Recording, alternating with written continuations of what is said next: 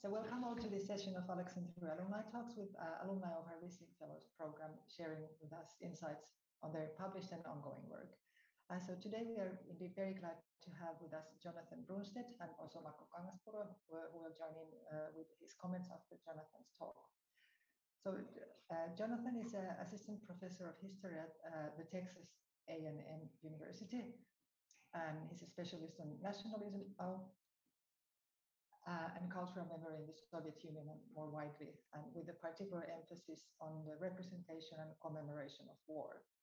So we'll soon be happy to hear him talk based on his recently published book, which is titled The Soviet Myth of World War, Patriotic Memory and the Russian Question in the USSR, which is based on archival work in several countries. And congratulations to Jonathan. Today is the day when this book is being published in the US.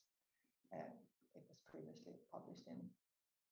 So, and Marco Kangaspuro, he's a professor and director of the Aleksanteri Institute, working both in political history and on the current day Russian developments, and on themes such as nationalism and identity politics and history politics. And he's also a frequent commentator on Russian affairs in the Finnish media. So we'll soon give floor to Jonathan, and then after Marco Kangaspuro's comments, you can all join with your questions and comments via chat or by raising your hand and then asking directly when we'll have your mic open and video as well, if you wish to. So Jonathan, please, the floor is yours for your speech titled Usable Past After Stalin, the Crisis of Patriotism and the Origins of the Soviet Cult of World War II. So please, Jonathan. Thank you so much, Anna. Can you hear me okay? Yes. Great. Well, first I'd like to thank Anna for inviting me and Marco for participating. I know it must be a busy time for you, and also to the Aleksanteri Institute for hosting this. I had such a great experience there as a fellow a few years ago. I kind of fell in love with the Institute and Finland as a whole, and I'm looking for any excuse to go back. So, well, I'm gonna share a slide. I'll begin with a vignette. In January of 1958, the Central Committee considered a proposal from the Stalingrad Regional Party Committee regarding the 15th anniversary of the victory at the Battle of Stalingrad. Among other things, the proposal called for establishing a grand monument to the Stalingrad battle, and the participation in the festivities of Khrushchev and other high-level political representatives. According to minutes of the meeting, the leadership approved most of the local commemorative measures, including the projected memorial complex, yet Khrushchev adamantly opposed the involvement of any Presidium members in the celebration. No one needs to go, Khrushchev remarked. Then, almost as a concession, he added, send Comrade Chuikov, who of course was the commander of this 62nd Army during the Battle of Stalingrad.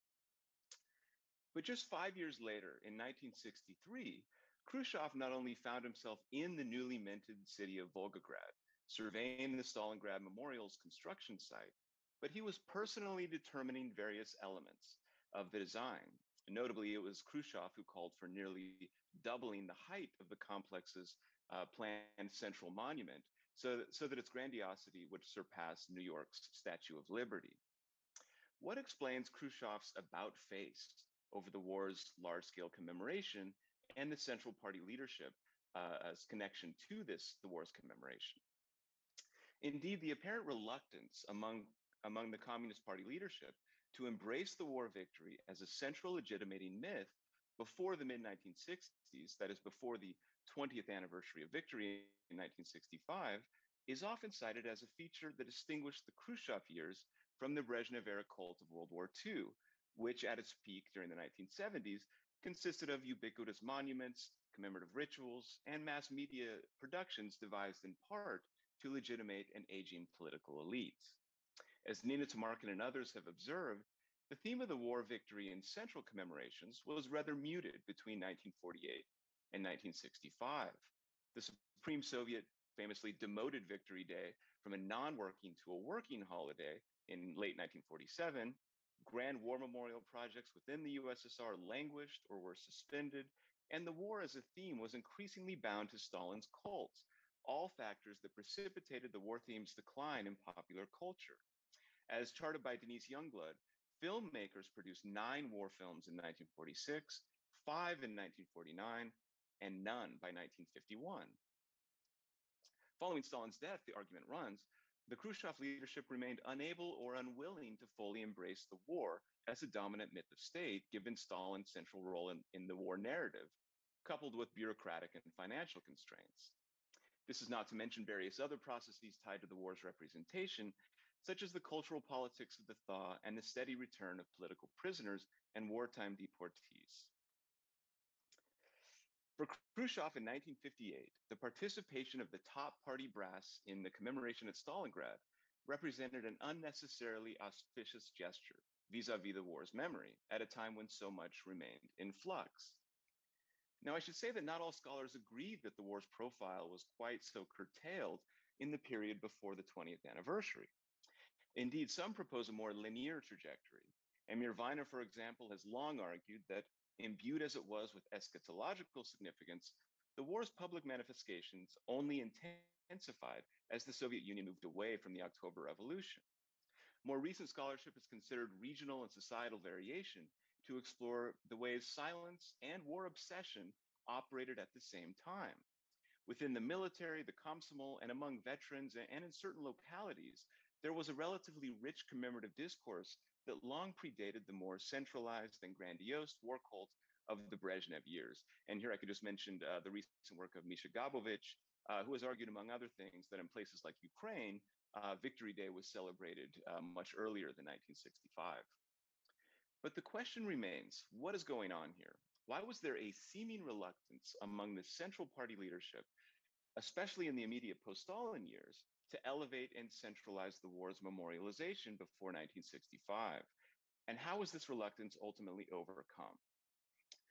Today, I'll propose that, in fact, the post-Stalin leadership unequivocally embraced the war as an important legitimating theme almost immediately after Stalin's death, but that this process was complicated by the dismantling of Stalin's cult of personality.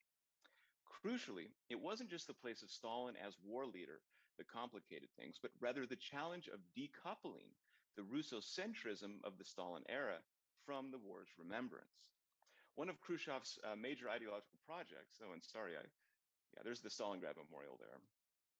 One of Khrushchev's major ideological projects, after all, was the return to the Soviet present. That is the creation of a post-1917 usable past, dissociated from Russian and proto-Russian patriotic models from the pre-revolutionary era.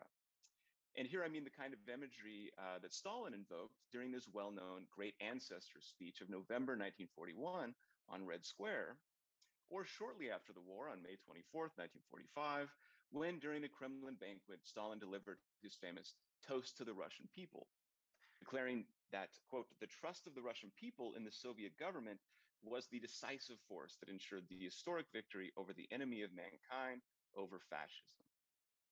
No, for Khrushchev and the Khrushchev leadership, victory in the Great Patriotic War was to be the crowning achievement of a teleology that began in 1917, and decidedly not the culmination of a 1,000-year Russian triumphalist through line.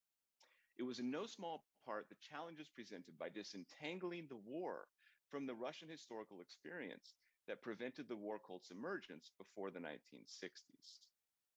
Okay, so the ultimate decision to embrace the war unfolded in several phases, and I'll just outline them here briefly. You have this period 1953 to 1960, where Stalin's death and denunciation witnessed the beginning of the dismantling of the Stalin cult.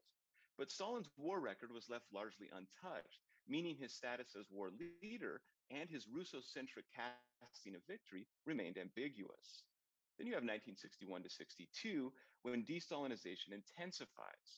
Here we see a more intense wave of de-Stalinization that directly targeted Stalin's war record and Russocentric war narratives. And this was mainly the result of the 22nd Party Congress and the introduction of a new party program. From 1963, you get an official embrace of the war, large-scale, all-union commemoration of the war victory that was embraced and elevated as a dominant post-revolutionary myth of state. Now, importantly, this post-1961 victory myth was broadly inclusive or pan-Soviet, and generally unmoored from pre-revolutionary historical precedents, although the leadership continued to face some resistance to this pan-Soviet orientation until the end of the decade. Now, I won't have time to go into extensive detail here, so if there's anything I seem to gloss over, feel free to bring it up during the Q&A. All right, so this first period, 1953-1960, what do I mean by an ambiguous official stance on Stalin the Generalissimo?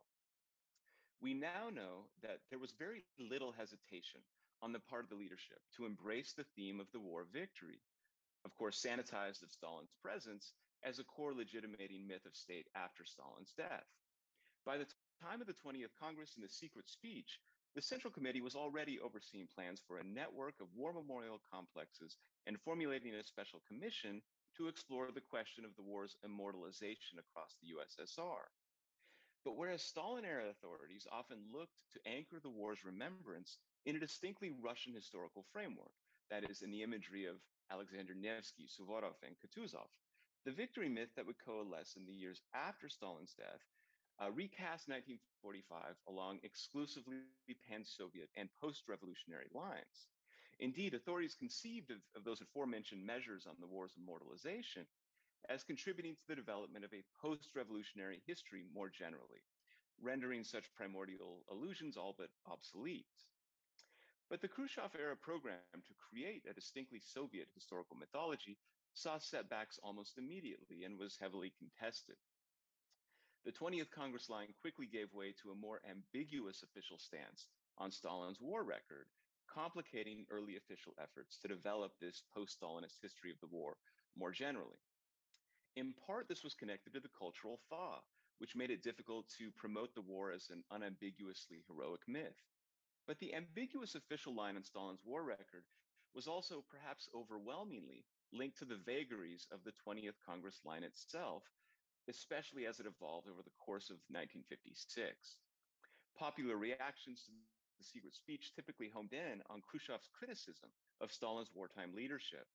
Even among respondents who wrote to the Central Committee and agreed with the speech's general critique of Stalin, Stalin's war leadership often remained beyond reproach. It was seen as kind of almost a redeeming virtue of Stalin's. Thus, to preserve the war myth as a source of party authority, some in the leadership argued that a degree of moderation over Stalin's image was necessary, especially his role in the war. So subsequent Central Committee resolution of June 1956 basically superseded the secret speech, and it did just this. In the process of editing this resolution for publication, we see the Central Committee effectively remove Stalin from the equation and emphasize that, to quote one of these late last-minute additions, it was precisely during the war that the members of the Central Committee and military most forcefully asserted themselves against Stalin's incorrect actions. The resolution's particular vagueness on the issue of the war effectively left that sensitive aspect of the Stalinist past open to interpretation. Such ambiguity with regard to the specific nature of Stalin's war leadership remained essentially unchanged until 1961, when Khrushchev relaunches his campaign against the personality cult. So this ambiguous line produced an inconsistent official war narrative and assured that elements of Stalinist Russocentrism would remain intact. And it was actually highly contested in meetings about how to portray the war and things like this. We can talk about this later, but I'll just give a couple of brief examples. In 1957, a commission was put together to create a new 6-volume official history of the war, which would replace the Stalinist text on the Great Patriotic War, which was the most authoritative text on the war up to that point. The issue of Russocentrism and historical heroism was not discussed within the commission until after 1961, so that in the text of the first volumes published during this period of ambiguity, one can read diverging assessments of the role of Stalin's appeal to Russian leadership and Russia's historical precedents. For example, Volume 2, which covered 1941, quoted key Russocentric markers from 1941, such as Stalin's great ancestor speech, noting the subsequent campaign to promote the glorious pages of the history of the Russian people. However, The editors, led in this case by N.A. Fokin, affixed additional commentary assuring that an alternative socialist message was always conveyed every time there was one of these Russocentric statements. So the text immediately following Stalin's great ancestor speech reads as following. In drawing historical parallels, Stalin emphasized with all his might that the enemy was now dealing with the Soviet people and the new socialist Russia, whose strength has increased tenfold since the Great October Revolution. The main thrust of journalism involved articles and essays that educated the Soviet people in the spirit of devotion to the socialist fatherland, urging perseverance and fearlessness. The idea of defending the Soviet motherland became the main theme of all wartime literature. Throughout the first volumes, by contextualizing historical Russocentric appeals with adjoining passages emphasizing the revolutionary and often supra-ethnic nature of victory, the history, at least these first volumes, in effect, presented two contending victory narratives alongside one another, which did very little to resolve the ambiguities.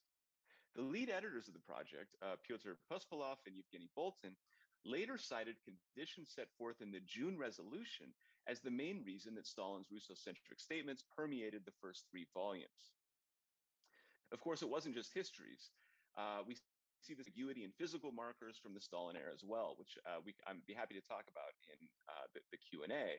But you really see clashes over, do we remove this Russocentric inscription or do we keep it? And there was a great deal of ambiguity here overall. Okay, so what changes? From 1961 to 62, de-Stalinization intensifies and expands to include Stalin's war record and its symbols, especially after the 22nd Party Congress in late 1961. This is, of course, where you get the changing of the name Stalingrad to Volgograd. It was only after this 22nd Congress. By ending the official ambiguity over Stalin's wartime role as expressed in the June resolution, it became possible to critique Stalin's appeals to Russian leadership historical greatness. But something else is going on here. During his speech during the 22nd Congress, Khrushchev offered a rather striking description of a Soviet people bound by shared post-revolutionary qualities. Famously, he states, in the USSR, there has emerged a new historical community of people of different nationalities who share common characteristics, etc., etc. The introduction of the so-called Soviet people doctrine has long been the subject of scholarly debate. Many have seen it as a smokescreen for Russian domination of other Soviet peoples. On the other end of the debate, some have argued that this project was a serious effort at assimilation and an attempt to move away from distinct ethno-national identities in favor of a homogeneous Soviet people. And I would say most recently, Senator Akturk, in a really great book, has argued somewhat provocatively that Sovietsky Narod should perhaps be better rendered in English as Soviet nation. And this is probably the most extreme version of this, but it was a recent book, and it's a really, really good book. So in fact, what I argue is the campaign carried out under Khrushchev and more fully under Brezhnev to promote the Soviet people as a so-called new historical community was never precisely an effort to bring about assimilation. Although late socialist leaders sometimes referenced the eventual fusion or slianya of peoples, this remained a wholly abstract concept, unimaginable before the establishment of communism around the world. So what is happening here? Well, rather than a purely assimilationist project, the Soviet people doctrine is better understood as an attempt to reconcile the contrasting Russocentric and pan-Soviet mobilizational discourses that had been unleashed by the dismantling of Stalin's cult. It was to overcome these ambiguities that had emerged in the aftermath of 1956.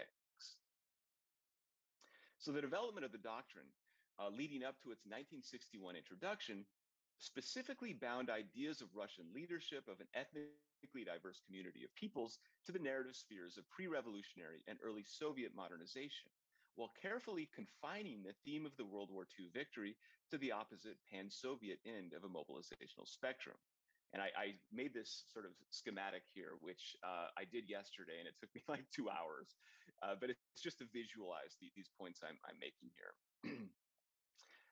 Now, if this seems too neat, I'd point out that the Soviet people doctrine as a means of managing what were contrasting hierarchical and lateral expressions of Soviet patriotic identity stemmed directly from conclusions drawn by an important party commission on preparations for the 22nd Congress and the new party program, which were hammered out between 1958 and 1961 when it was introduced.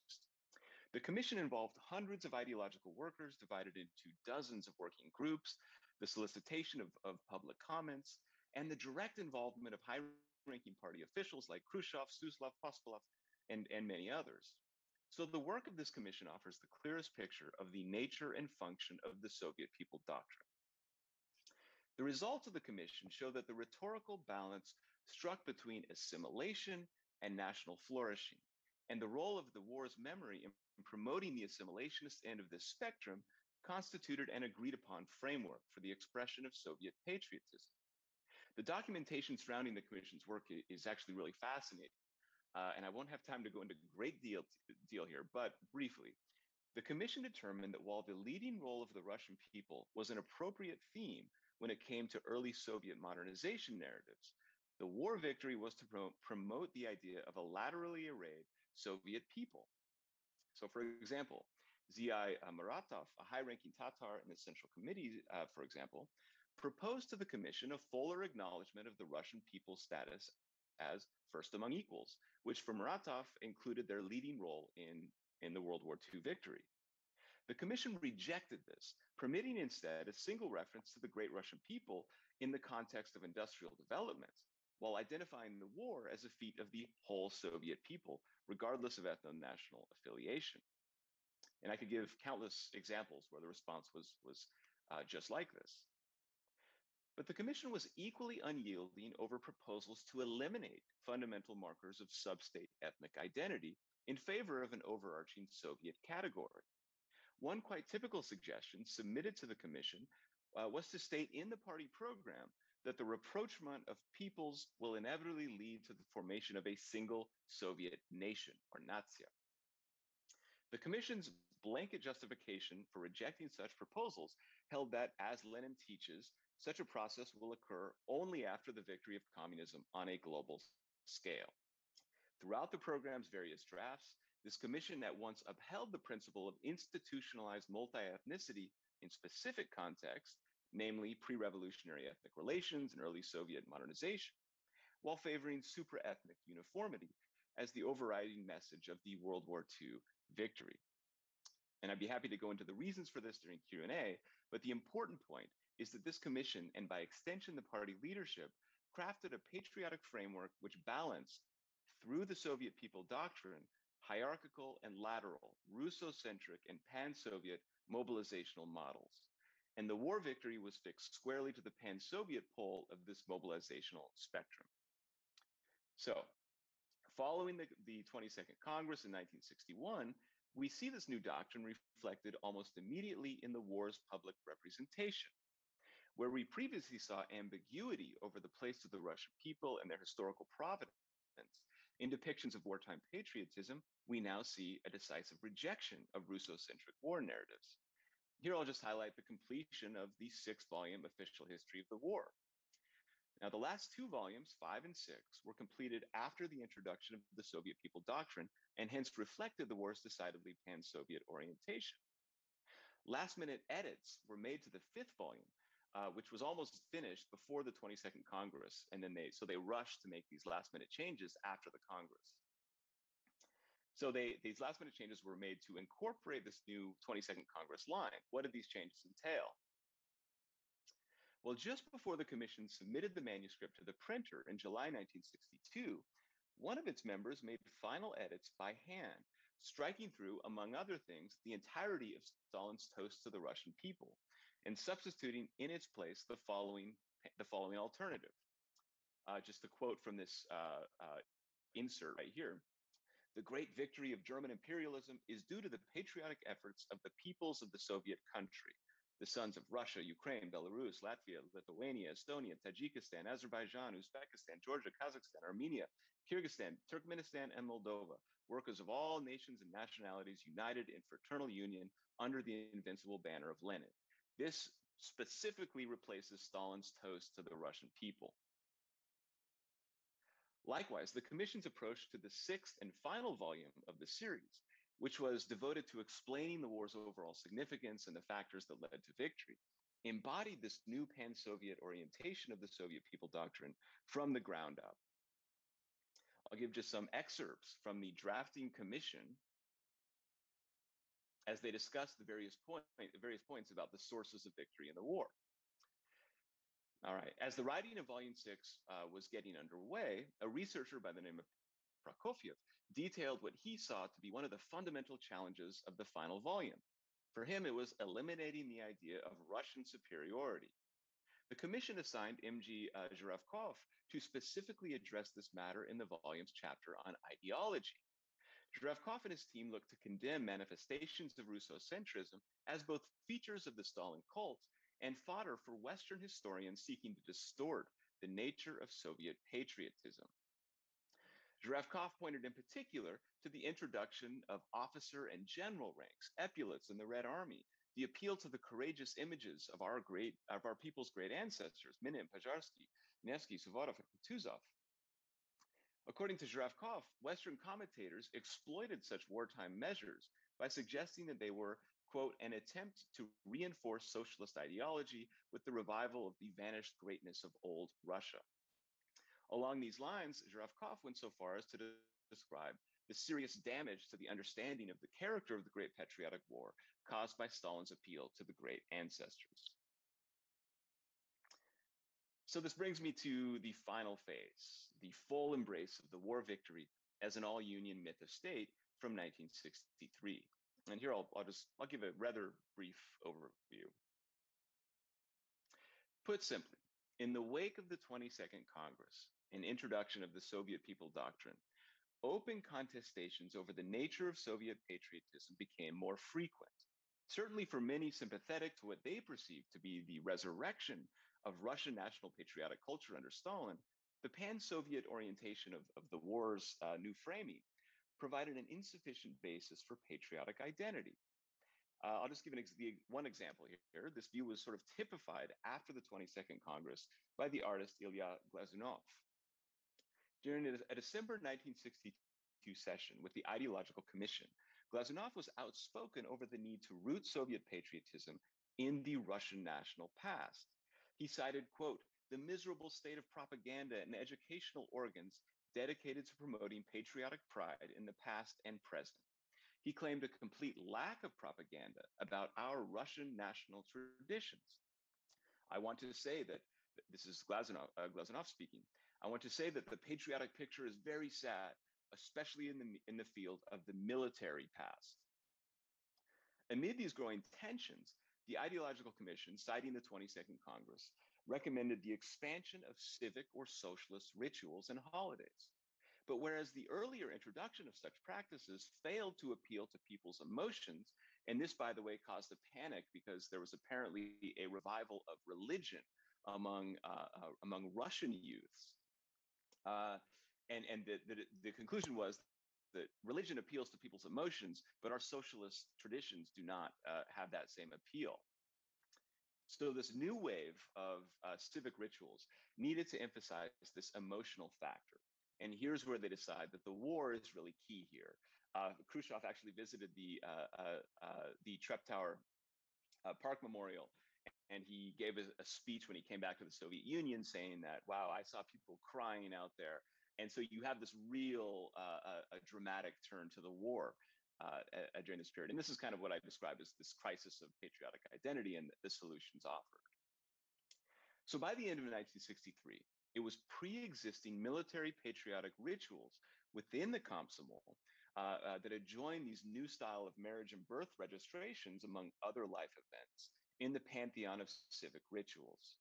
It was the union-wide expansion of pre-existing military patriotic commemorations, as well as their decidedly pan-Soviet orientation that distinguished the so-called cult of the war from earlier instances of the war's remembrance. Now, in lieu of a conclusion, I'll just say that rather than the 20th anniversary of victory in 1965, the ideological chief Leonid Ilyichov's address during the June 1963 party plenum might better be seen as the war cult's true unveiling. Ilyich spoke to the various calls by Russian Russophiles and sort of Russian nationalist-oriented intellectuals like Glazunov for greater attention to the Russian past. Ilyachov specifically condemned those as remnants of a nationalistic, chauvinistic ideology. He called them the idealization of the past and national swagger, all of which obscured the new shared socialist traditions common to all Soviet nations, who were on course to achieve complete unity. It was in the context of such unity that Ilyachov invoked the war's memory. And this is quoting Ilyachov here. For the Soviet people, internationalism is not an abstract concept. Shoulder to shoulder, Soviet peoples of different nationalities constructed socialism and shed blood in the fight against fascism. But, Ilyachov pointed out, nearly the entire burden of preserving the war's patriotic memory fell on the shoulders of youth organizations. There was, quote, no justification for the wider public's continued indifference and inattention to the memory of the heroes of the war. It was now time, Ilyachov proclaimed, to establish the glorious tradition of a nationwide celebration of heroes who fell in the struggle for the freedom and honor of our motherland. This was one of the few sections of a rather dry address that, according to the stenographic record, elicited both stormy and prolonged applause. So thank you. I'll just, there's more stuff here. This book just came out today in the United States.